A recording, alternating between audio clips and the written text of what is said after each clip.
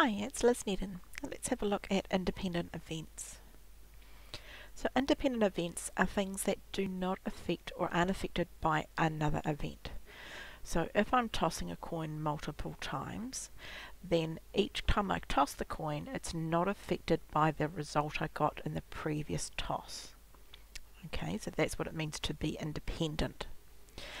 If it's dependent, that means that the probability changes if I know whether or not something else has happened. So an example of this, if I've got a mixed bag of chocolate, then the probability of getting a blue chocolate changes every time somebody else takes a chocolate out of this bag. So every time a chocolate is removed, my probability of getting a blue changes. Therefore, this would be a dependent situation. It's not independent. So there's a couple of rules that we can use, and depending on what information we've been given in a question, will determine which rule we use. So the first rule is that the probability of some event is the same as the chance of that event given some condition. So what that's saying is we don't care whether or not something else has happened. Knowledge of that something else has happened doesn't change the probability. The other rule we can use is whether the intersection is equal to the probabilities individually being multiplied. So these are our two rules to check, and they're on your formula sheet. So let's look at some examples. So we've got probability the student takes art is 0.15. The chance they take design is 0.15, and the chance they take both art and design, so that's our intersection, is 0.083. So that's my three key pieces of information. We've got the individual ones, probabilities, and we've got an intersection. So that tells us we need to use our second rule. So let's substitute the numbers in and see whether this rule is true or not. So therefore whether the events are independent or not. So probability of A is 0.15, probability of D is 0.15, and the probability of A intersection D is 0.083. So I now need to check, does 0.15 times 0.15, is that equal to 0.083? And the answer is no, it's not. So because that is not equal to, that means that these events are not independent. So the chance that somebody takes art compared to somebody taking design, they aren't independent. So somebody might be more or less likely to take both subjects if they take one. Let's have a look at a different example. So this is looking at students who take sport versus studying chemistry, and we want to know, are these events independent? So the first thing I need to do is add my totals in.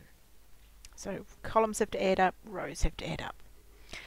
Then there are three different ways that I can check this. So if I use my intersection rule first, what I want to do is I want to first look for the intersection between sports and chemistry. So I've got 16 students out of the 166 who take sports and chemistry. Then I want to look for the probability of doing sports. So the probability of doing sports, well, there's 87 students that do sports out of the 166. And to find probability chemistry, well, there are 42 students out of the 166 that take chemistry. So I want to find out, do these two things equal? Does the left-hand side equal the right-hand side or not? So at this point it's easier for me to convert them into decimals because I prefer to compare decimal values. So 16 over 166 is 0.01964 and the other side is 0.1326. So we can see that the left-hand side does not equal the right-hand side, which means the events taking chemistry and playing sports is not independent. People may be more or less likely to take chemistry knowing that they take sport, and vice versa. I could, however, use a second rule. So our other rule is about conditional probability. So the probability of sports is that affected by knowing whether or not somebody takes chemistry.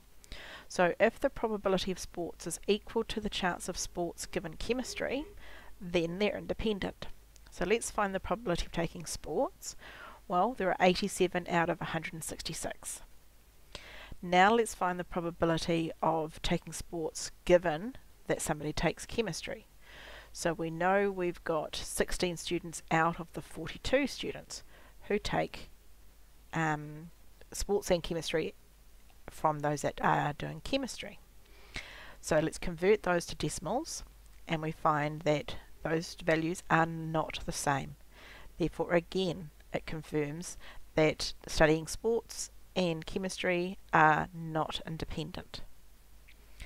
Now, with this conditional rule, you could actually do it the other way around. So if the opposite was true, so is the probability of taking chemistry equal to the chance of doing chemistry given that you take sports? So it doesn't matter which way around, you should come up with the same determination of whether they're independent. The working is different, but the decision you make should be the same.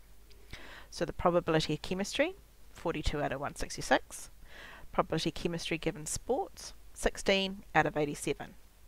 Convert those into decimals, and we find that no, those decimals are not equal. Therefore, the events are not independent.